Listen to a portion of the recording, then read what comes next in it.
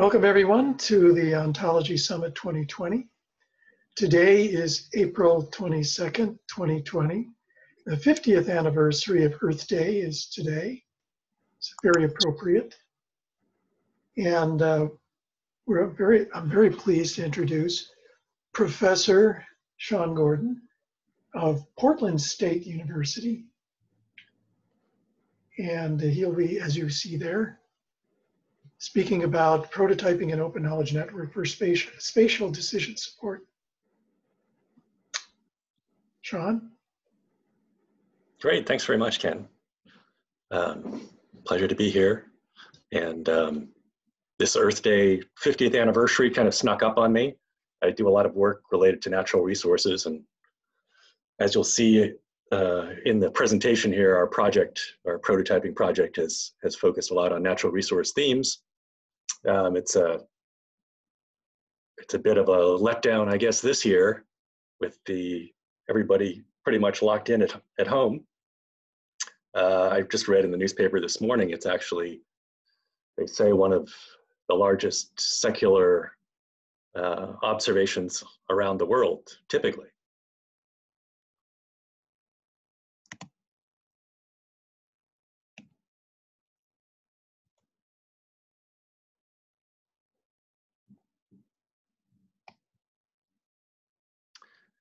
So I'm going to be talking about this theme of spatial decision support, which is my specialty. I'm actually not as I put in my bio, I'm not a working ontologist or an expert in knowledge graphs, but rather I work in this field of spatial decision support, which is essentially using maps and data to help people answer questions and make more informed decisions.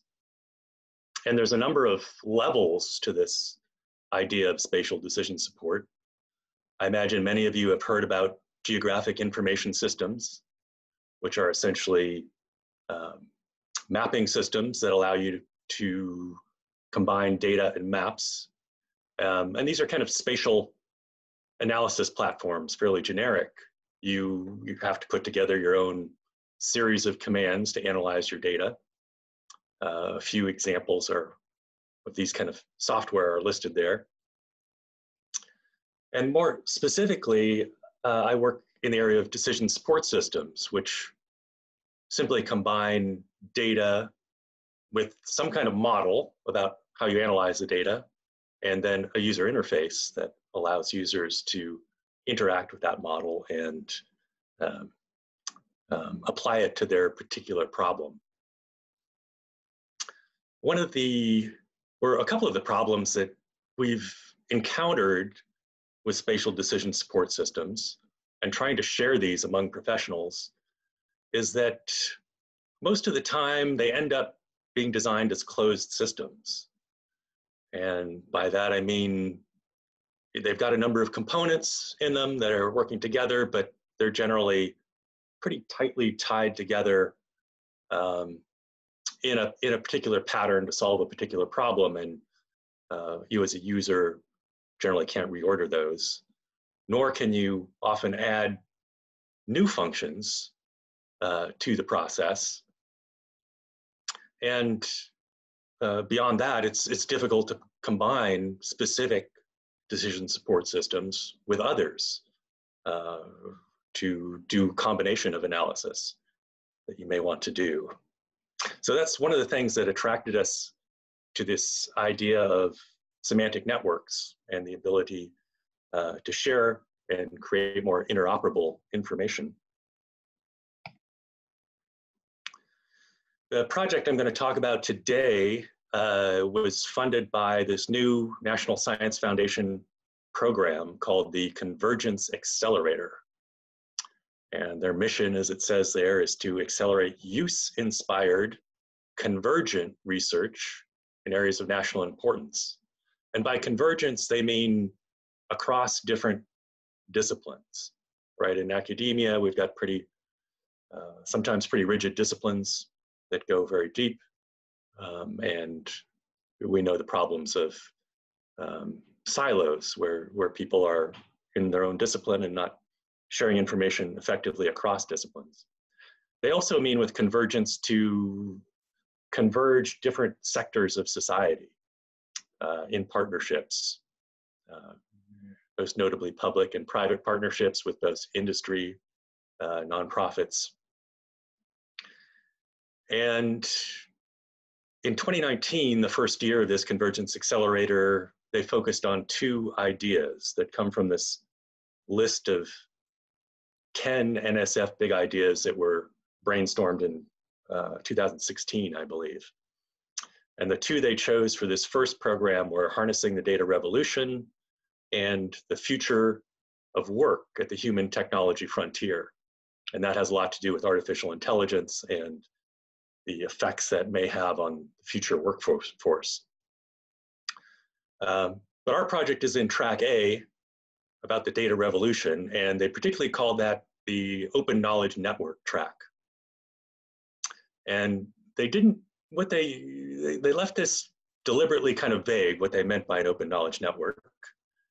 They didn't say that we need to use knowledge graphs or ontologies or any specific technology.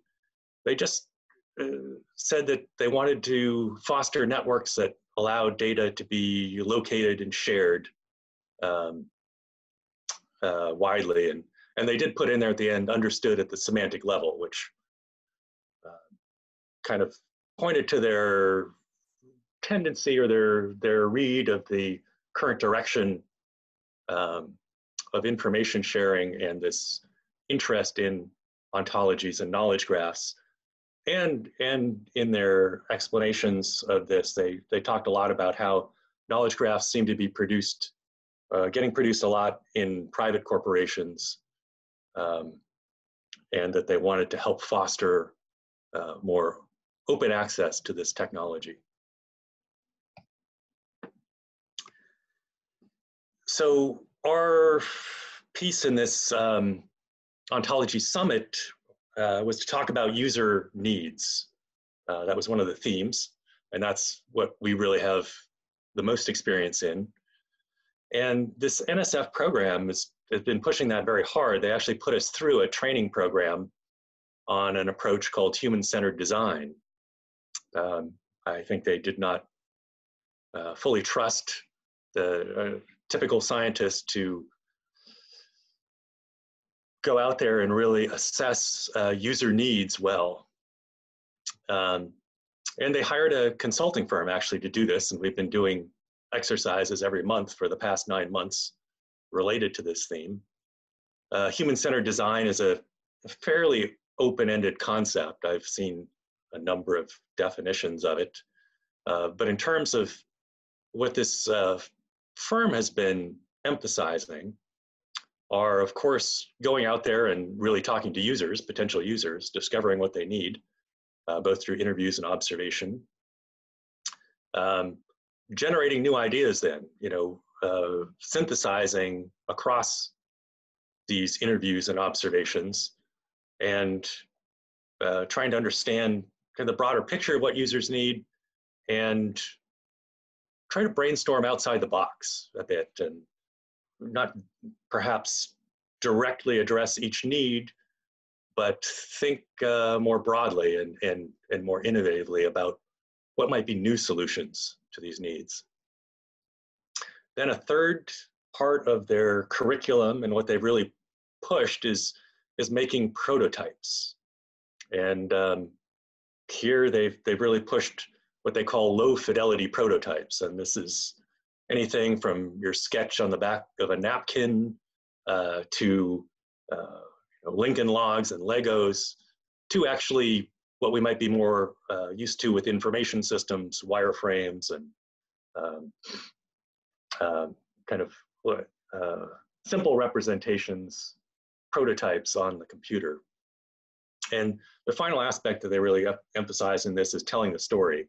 Once you have your solution, it's not enough just to put it out there, but you have to really explain it to people and make it relatable in a story format.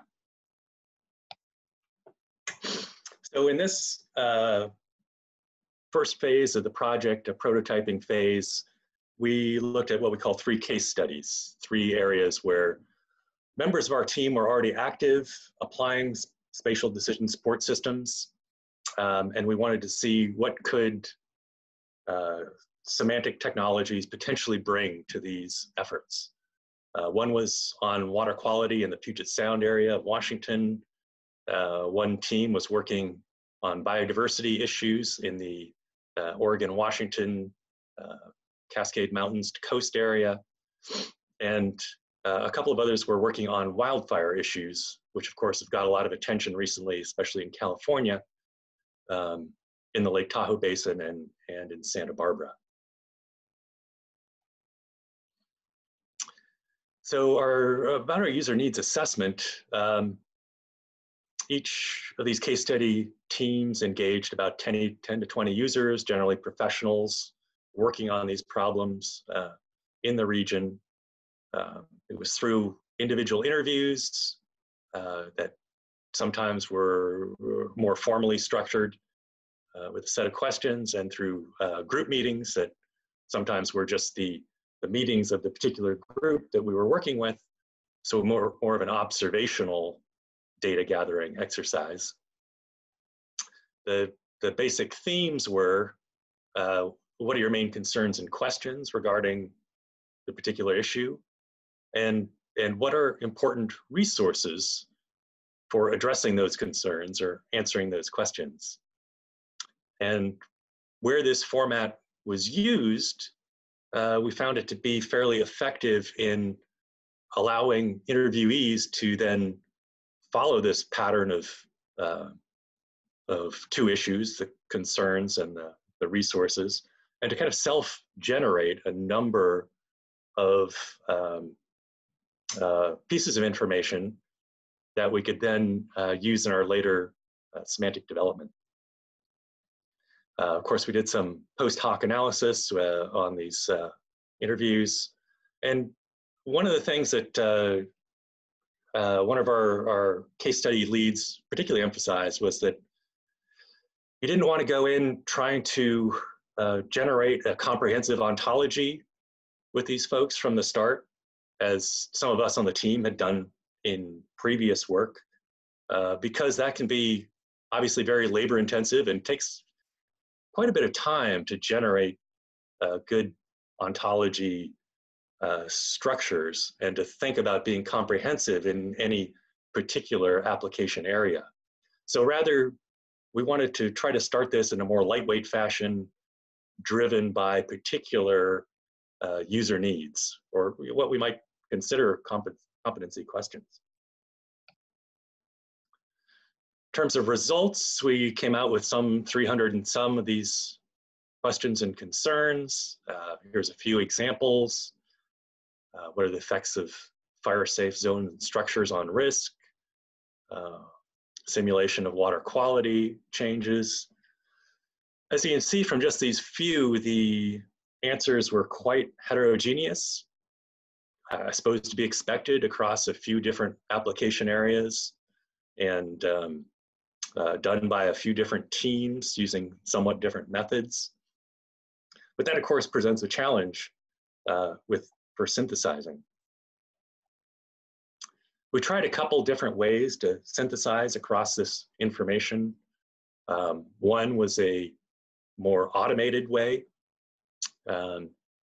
where we put all these questions and concerns into a natural language processing environment. And this was work done by the New Jersey Institute of Technology on our team, and they tested 4 different language processing models for relating these different questions and concerns into categorical groups. I won't go into detail on these different methodologies, but we can certainly provide more information on those to people that are interested. And you can see in the graph here is actually, you end up with pretty high dimensional data from this, related word vectors. And what they've done here on the graph is just reduce that using a principal components analysis to 2 axes. You can see a few groupings. Each one of those little dots is a different question or concern. And the shapes relate to whether it came from the water quality, the biodiversity, or the wildfire interviews. And the colors refer to the groupings. And on the right, you can see a few labels. Those labels were generated by one of our team members based on kind of the common set of keywords that came out of each one of these groupings. So it was kind of a manual naming at the end there. And what we're hoping to do here is discover new relationships between these cases. Of course, we're ultimately trying to boil these down into some kind of semantic format where we can answer similar questions provided with the information that we have. They also did some work, let's see, did I keep the slide in here on, yeah, linking these questions to a literature database. So we had two literature stores. One was from a few experts themselves, what they had gathered for literature on the particular topic. And another was the New Jersey team harvested, I believe, about 15,000 abstracts on water quality from one of the major literature databases.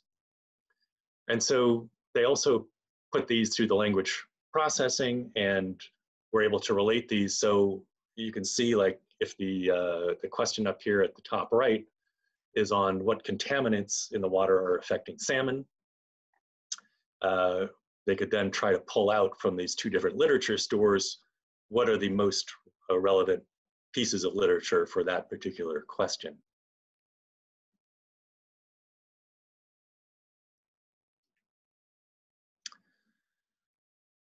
We also tried to do a more manual synthesis of the interview data.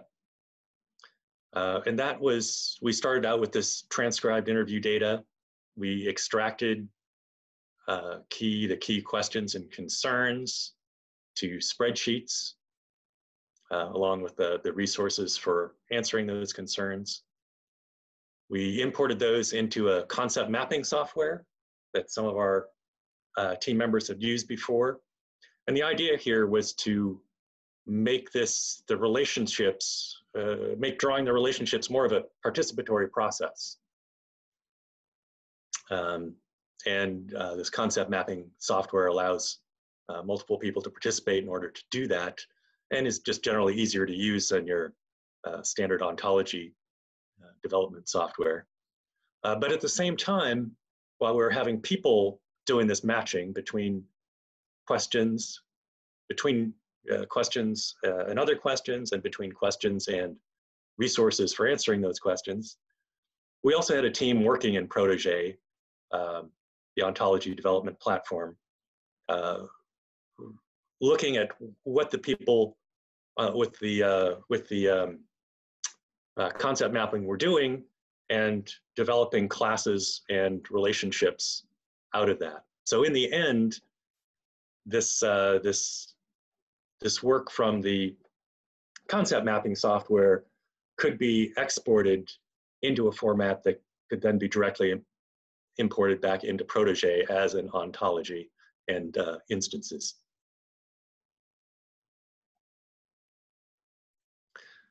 So here's a brief graphic representation of what the knowledge graph, this prototype knowledge graph, looked like in the end. There were really 4 domains of ontologies that were developed. These need-to-know questions. Those are the actual interview questions, concerns, and resources themselves.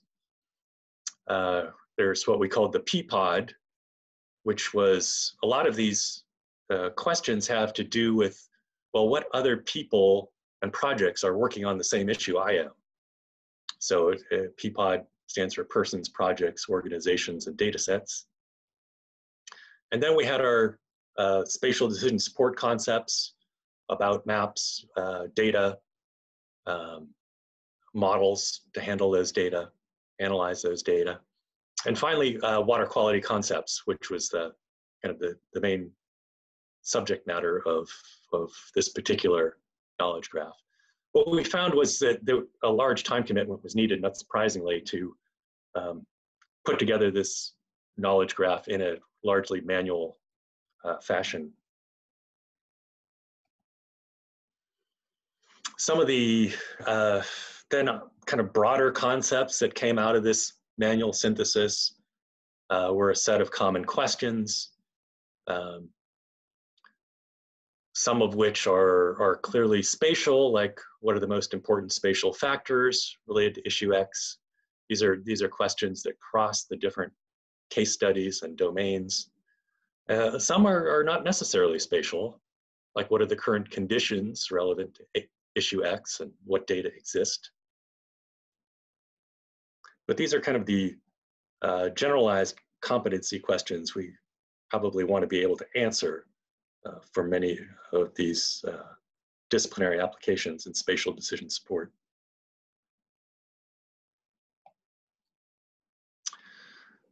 So another major aspect of our spatial decision support work is what geospatial data are available. That's going to be one of the major questions our users have. And in particular, what data are available relevant to a particular issue in a particular area, and potentially for a particular time period. So one of our team members from Arizona State University has developed a geospatial web crawler that crawls websites, and fortunately there is a widespread standard out there called the OGC standard for Open Geographic Consortium, and they have a standard for providing map services over the internet. So this tool can crawl the internet looking for those map services. And beyond just finding them, it does a thematic classification of each service because each one is going to have its own metadata, not necessarily developed to any kind of taxonomic or keywording standard, but rather usually freely keyworded. So the thematic classification of the metadata associated with these spatial data sets is important. So she's designed a system that will do a semantic classification according to one or more common keyword taxonomies. Also, we'll take out the temporal data from the metadata. And there's a couple different levels of that, like when was the data authored versus what period of time does the data actually cover if it covers a specific time period. And then finally, of course, what's the spatial aspects of the data? What's the area it covers? And is it represented often in semantic stores such as DBpedia or GeoNames? Geographic areas are represented as points, and with spatial analysis, we're often more concerned with areas, and so that matching process can be somewhat of a challenge. A second aspect of applying these semantic tools to spatial decision support is looking at the actual tools, models and techniques that are out there to analyze spatial data. And for this, we've developed a prototype spatial decision support knowledge portal, which consists of an RDF store and an Ontology server, where we've taken a number of things, such as the analytical methods and tools, and classified them into an ontology. Also have some work in there on data sets and data models, more broadly on planning decision problem types and processes used in planning, and on a few case studies of how such tools have been applied in particular situations.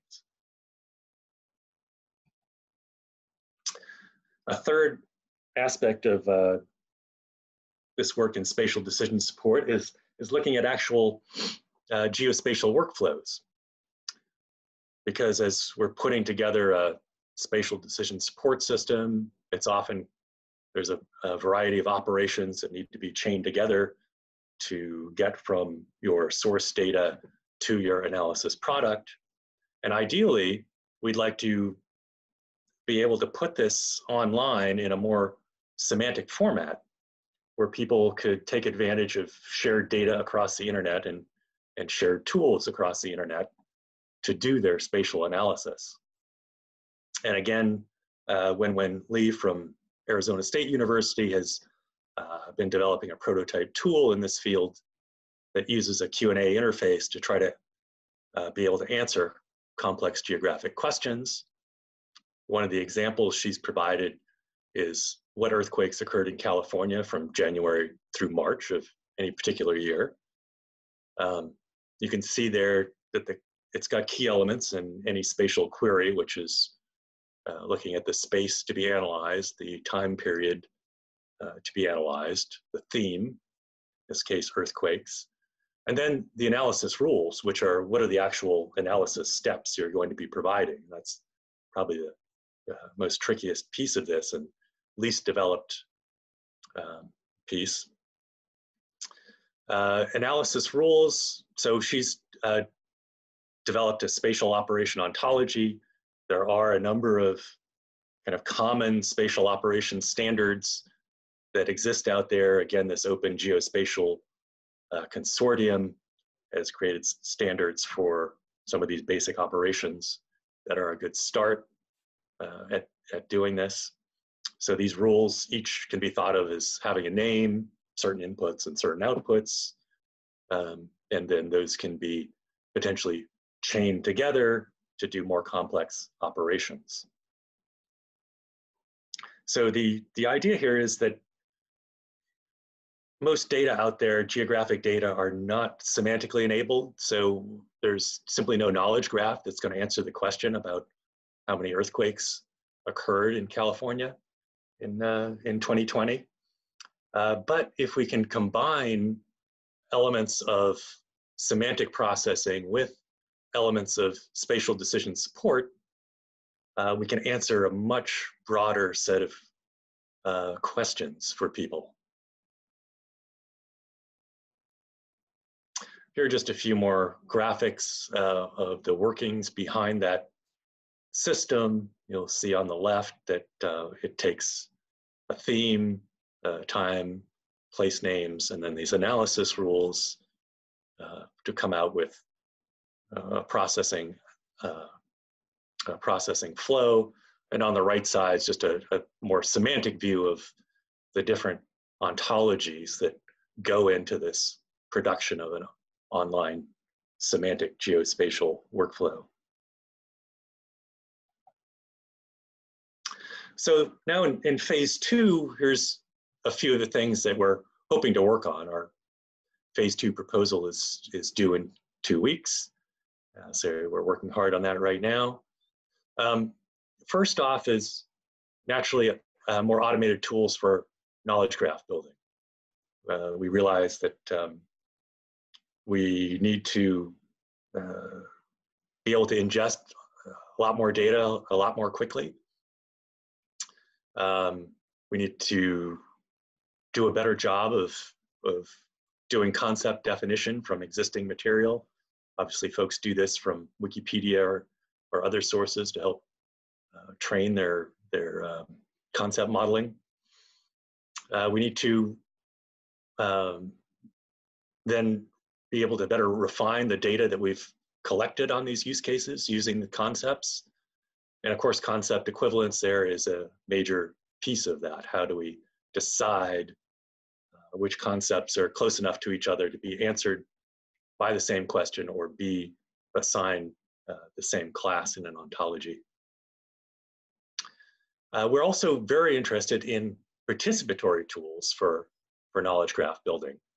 We very much want to keep humans in the loop here and keep our stakeholders in particular in the loop so they can have some control over the building of these knowledge graphs and geospatial workflows. So it really answers the questions that they want to answer and that they have some understanding of the tool so they have more trust in it, and that they can contribute their knowledge to this process. Third, we of course need to keep working on this automated resource discovery, finding the data sets out there, finding the tools out there, being able to classify them in some consistent manner so we can incorporate them into knowledge graphs. Geospatial workflows, of course, one of the ultimate aims of this is to use these different pieces to enable those geospatial workflows that combine semantic and spatial decision support capabilities. And finally, as I mentioned briefly earlier, a lot of the people we interviewed were very interested in simply trying to find out who else was working on what they're interested in and what they, especially across different domains, right, across expertise and across different organizations, because people, especially at public agencies, other decision makers are being pressed to make more integrated decisions about our resources, and so they need to make contacts in other disciplines and other agencies and be able to put their information together. So that's it for my formal presentation, and we would really appreciate your questions and feedback on ideas of where we might go from here.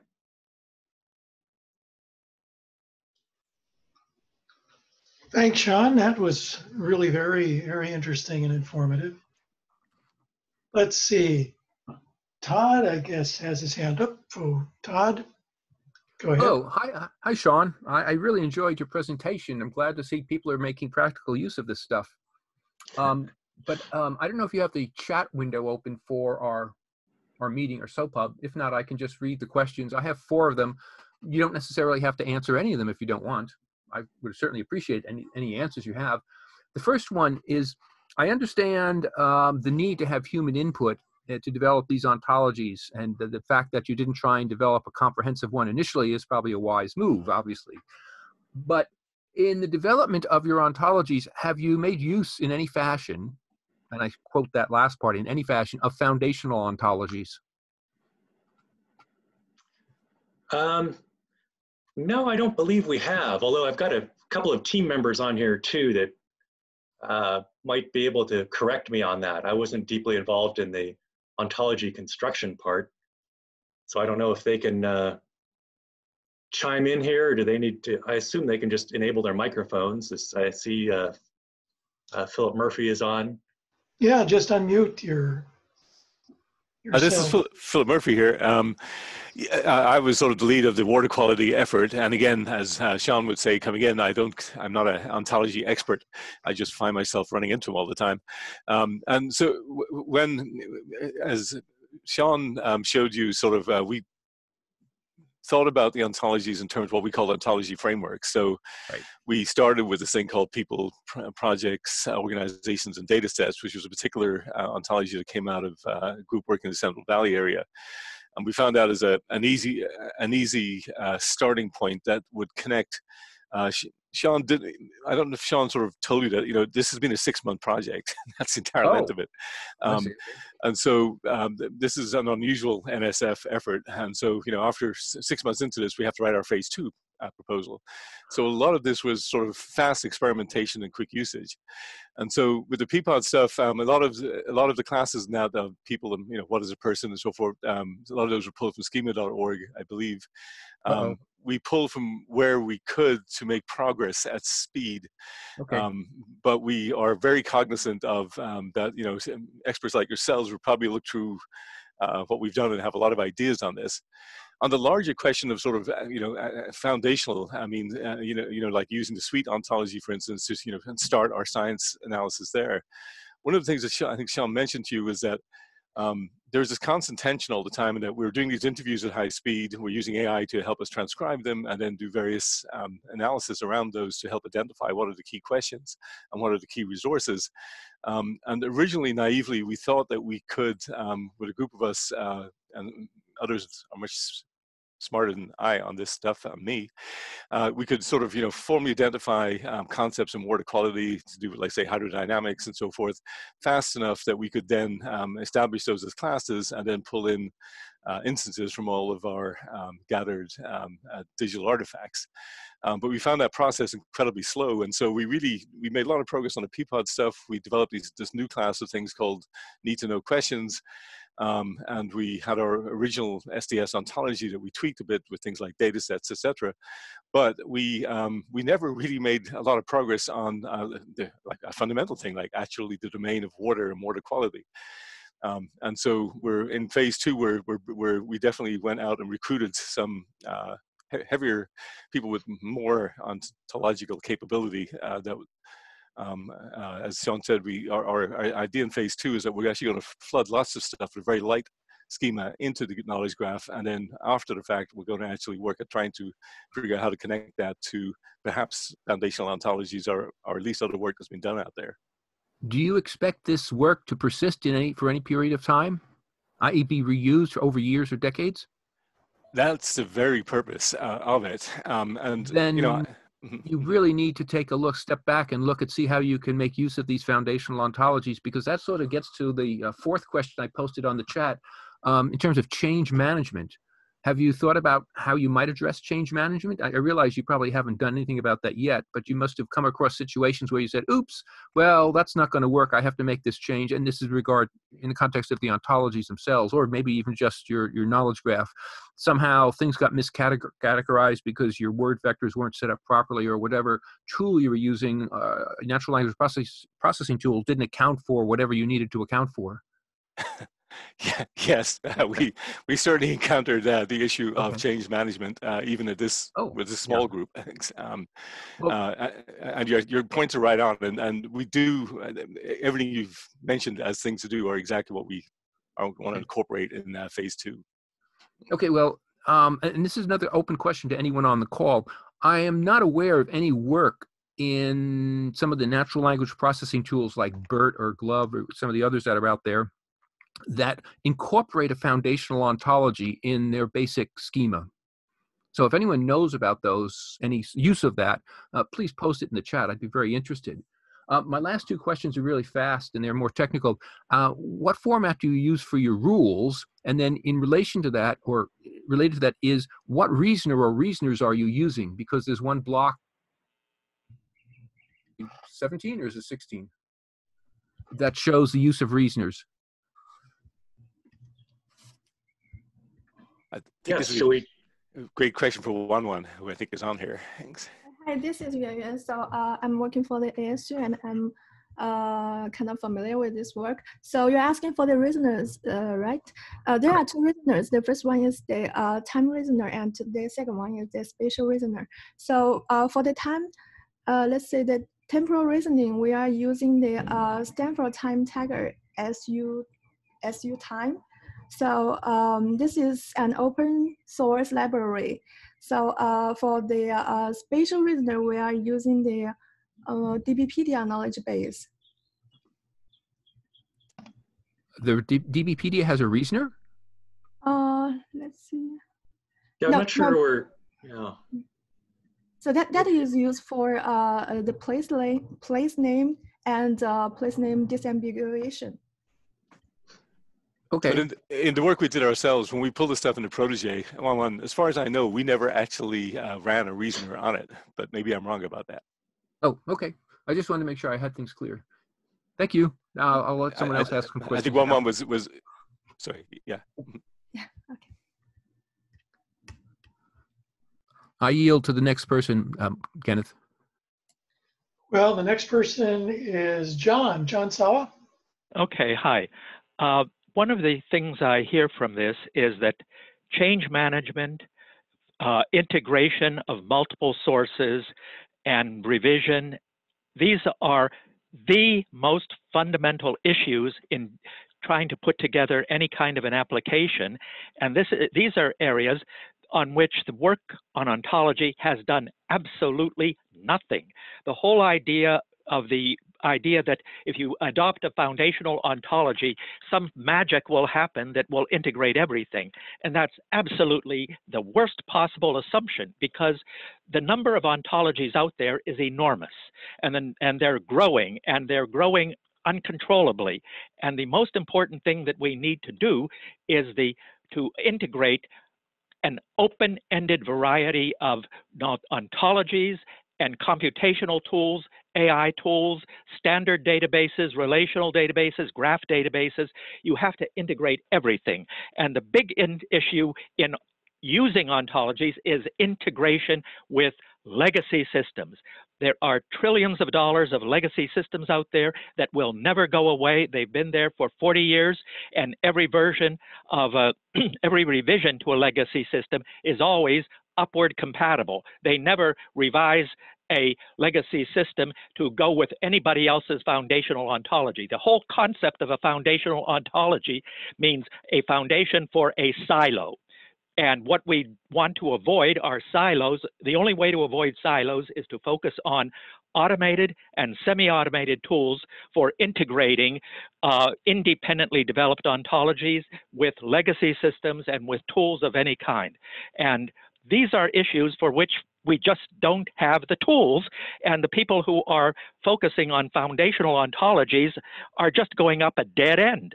And that's something that I've been very concerned about for the past few years. This standard for ontologies does not address integration. It does not address change management. It does not address legacy systems. It does not address mapping smoothly to all the tools on natural language processing and searching and everything else.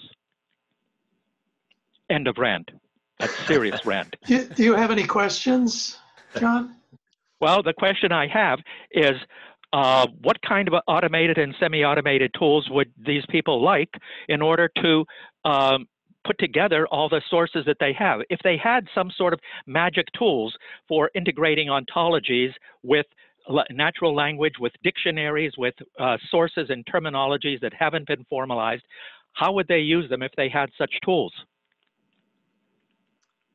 Because such tools are available, by the way. They're still in a research stage, but people are not bringing them forward into the mainstream. Well, if we get our phase 2 grant, we'd certainly like leads on how to start testing some of those. One example is formal concept analysis, which is an excellent way for pushing a button and automatically getting your ontology together. All you have is you put down very simple definitions of your terms, and you push a button and your hierarchy is automatically created for you. And if you have multiple sources of these definitions from all sorts of statements, you throw them all in the pot, push a button, and magically you get an ontology. And that's the kind of thing that the formal concept analysis methods have been available for the past 20 years, and people just haven't been bringing them in. They're not integrated with the semantic network, although a lot of people who are using OWL do use formal concept analysis to check whether their OWL system is consistent. And the thing is that best application for it is to use FCA to show whether how multiple independently developed ontologies can be organized into a single big ontology. And that's one of the most important tools for integrating anything.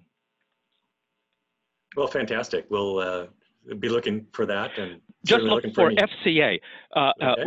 FCA, formal concept analysis, and there's a homepage on that organized by Uta Priss, who has been putting together all these things. And there's free software that's available, and the software can be used to take any OWL ontology and check it for consistency.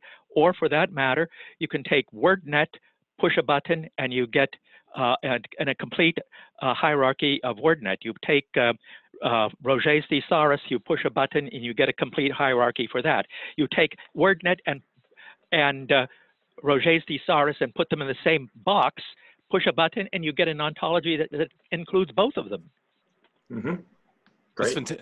That's fantastic. We intended to use some of our New Jersey team's ability to understand equivalent at a semantic level to take perhaps two independent ontologies and start finding what the common nodes are between them with the same meaning. But it's great to know. So, but what you're describing sounds fantastic. So we'd definitely be looking at that as well. Thanks. That's Okay. great. Yes, and the idea there is that each ontology, each term is defined as a set of attributes. Each attribute is a monadic relation, or it could be a monadic relation that's attached to some other something else. So it would be a dyadic. So you just say that for every word in your dictionary, you just have a list of features, and you can take multiple kinds of features that are independently developed, and you can discover by pushing a button, you can see that when you build this larger thing, you see that some of these features actually turn out to be very similar because they're connected in very similar ways. And this is an excellent tool that that the ontology crowd has not taken up because they're still using OWL. And what you can, with formal concept analysis, you can use a subset of OWL, and anything in multiple things using the same subset, you just push a button and you get a big ontology that includes all of them. Well, definitely look into that. I think that could be a great complement to what we were thinking of doing. So, okay, thanks. Take a look at that. Ravi is next. Yes, can you hear me? Yes, yes. Go ahead, Ravi. Okay, thank you, Sean. Very, very good talk, very comprehensive. You have a good team of colleagues who are working with you. Let me begin with 3 or 4 observations and questions. It's excellent that you begin with earth science background, similar, but I have, for example, I have exposure to NASA DAX, Data Active Archive centers. For each earth science discipline such as water, oceanography, atmosphere, they have different decks. I did not see you mention much about that, and there is a set of metadata used by users for searching, subsetting those metadata to get the required data set. Of course, that is a very large global archive, active archive, dynamic archive, but I'm sure that there are NOAA and other sources. There are drones, there are aerial sources now that probably supplement a huge amount of petabytes of data. You alluded me during your talk that you are having a team that does that metadata and the earth data search.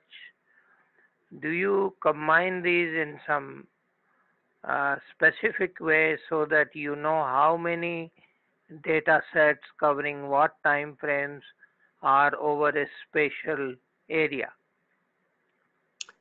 Yes, we do. That's that Polar Hub tool out of Arizona State University. It does that, and it does use the global change master directory taxonomy as part of its semantic classification of those different data sets. Does it include FDGC metadata and NASA metadata from DAX? It certainly, I'm pretty sure it includes the metadata. Are you talking about the taxonomy behind the metadata? No, frankly, the metadata are constructed probably using some kind of ontology or taxonomy in the background, but largely they are also dependent on technology parameters such as satellite, sensor, bandwidth, and theme, and so on, constructed image data products, etc. Yes, so I know the ASU tool uses some of the taxonomies developed. I mentioned that one, the Global Change Master Directory, and I think it can incorporate others. Would be very nice if you could send us a link to that Oregon State or whatever you mentioned. Yes, and it is actually in the presentation there. You'll see it. Okay, I forget which slide, but the one on Polar Hub. And there's actually there's a few people on the project that are very interested in digging down and making satellite data more semantically available. So that's a whole other topic. Not only satellite, but also ground truth in terms of drone, aerial, and actual ground data. Yeah, yep. No, there's certainly a wealth of data out there, and it's becoming ever more difficult to be able to access the data that you need and to even know what's available. I have two specific questions on your slides before I come back to the last. In your slides, you know, the one where you cluster, I don't, but if you remember the interactive question category visualization. Yes, I'll put that up there again. Where you are using 4 different NLP search engines or whatever, BOW, etc. I don't know about those much, but using different tools, you get this beautiful clustering. I see some patterns in colors. What do these patterns indicate? Those patterns indicate the how close the words in the different questions, and so these were the questions and concerns from the interviews, and the resources that people identified that might answer those questions and concerns. So there's 2 types of information in here, and what this shows is how a natural language processor would sort those into different categories. So how close one question is to another question or to a resource. And they vary a bit in terms of how much semantic context information they use in doing the natural language processing. So some are just, like that first one's a bag of words approach, and it simply does word counts. It doesn't really pay attention to the semantics of the words, while the later ones in the list do. So this is just one example. I think this was the BERT sort, but so this was just one methodology, the result of one methodology. If I show you the other methodologies, that look somewhat different, the results. So would you, suppose you were to use BOW or TVF-IDF, you would get a different cluster? That's right. Okay, then also it is dependent on the vocabulary contained in the questions versus matching metadata in the source of data. It's a very complex mapping. Suppose the questions were so naive that they missed out most of the detailed vocabularies in the data sets, then they would probably get a different kind of cluster. Yes. See, what I'm trying to say here, Sean, is that there is a social network, community participation, which is a little, to me, appears to be a softer area versus matching that to the actual data sets and repositories. So that brings me to a bigger question of how that NSF convergence acceleration project is concerned with utilization of the actual Earth science data sets or spatial data sets. Yes, I'd say they're very concerned. I mean, this is the NSF program that is most concerned with end user results that I've ever seen. Very good. Okay, so then there is hope that when you end up with phase 2 with constructing knowledge graphs, that there would be increasing use of that data, which often lies dormant in these petabyte repositories. Yes, that's very much our goal.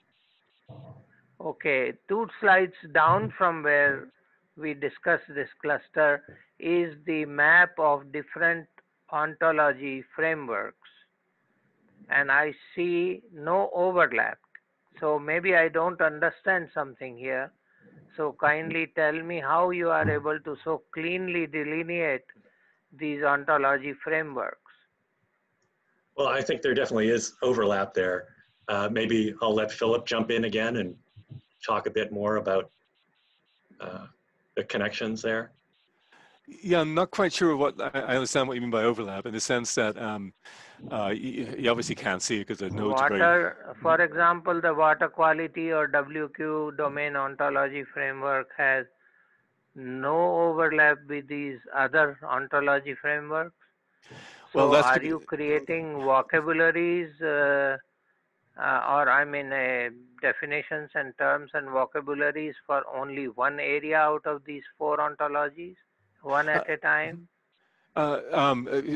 So as it's hard to see there, but there are connections across all of these. For instance, an ontological framework No, would have I see the connections between entities and this, but you know I cannot visualize, for example, the water quality overlap with PPOD. Oh, natural separation, or is this artificially created? This is artificial on-the-fly creation as we try to progress in the couple of months we had available to us. But and in fact, real life, you would expect that the WQ ontology would kind of spread over these other 3, if that is our subject area of concern. Absolutely. In fact, the water quality domain ontology is massively bigger than the other 3. So this is a highly distorted graph here, but it's okay. sort of. Thank you. I mean, it was not clear to me, but thank you. I think I get it, that there is a master ontology on top of this. I don't know if it's the same foundational ontology that my colleague Todd refers to, but that's okay. He can answer, he can ask that question. Now, so the last question is, when will we see knowledge graphs? Perhaps end of phase 2 or what? We're hoping by the end of phase 1, which is wraps up in, well, actually the boundary changes, but in about 2 to 3 months, phase 1 will officially end. Sean could give more accurate dates. Wonderful. We would like, at least if Ken and everybody else agrees, we would like a comeback, at least if by the time our summit or maybe a little later, to follow on with this great work. We'd love to, yeah, we'd love to publish our whatever we've done, no matter how dumb it may look, and get your feedback on it. It would be tremendously helpful. Yeah. Yeah, follow up later in the summer would be great. Thank you. I think Janet has her hand up. Janet has her hand up. Yeah, hi. Yes. Don't be intimidated by the fancy Greek word ontology. I've seen more and more, I've seen people with long-term experience in the field saying, I prefer to use the word rules, or I prefer to use the word schemas, or conceptual models, or world models, or you know, that's one of the unsettled questions in the ontology community is just what is an ontology, and is the word ontology helpful? So I think the middle out kind of work that you people are doing is really helpful for us to do some human-centered design on ontology to see what the actual user needs are. And as John said, you know, we want to know what you would like in a magic tool. You know, the integration, interoperation. You're not able to mandate that everybody use you know, one grand ontology, so you have to work with these heterogeneous sources of conceptual models as well as heterogeneous sources of data. So it's exciting to see, but I encourage you to not be intimidated, and you know, maybe you can help frame some of the key ideas, and that would be a good, the key challenges. That would be a good output from your project. Great, thank you. Yeah, that's really been our focus, is on user needs, and that's where our much of our expertise lies, is in this kind of disciplinary, or really cross-disciplinary, but it's the spatial decision support application. And so we're, of course, very excited about the semantic technologies, and have been dabbling in them for years, and really think there's a lot of potential to combine those, combine these two, the knowledge There is, graph. but we do need, we need sharper focus, as John was saying, on what the people like you who are applying the semantic technologies, what would you like if you could have, your ideal support? Mm-hmm. Great, great. Well, that's why I really appreciate the opportunity to speak with this group. So to have a chance to start that dialogue, and I hope we can continue that. Great, thank you very much. We've reached the end of our hour. I want to thank you and Philip and all of your team for a really wonderful use case. I think Yes, yes. hopefully a number of us Wonderful will be set able of to. use cases, Ken. We would hope that More. some people here today will be motivated to assist you in your efforts. And meanwhile, I'd like to invite everyone to come next week when Krzysztof Janowicz is going to be speaking. And so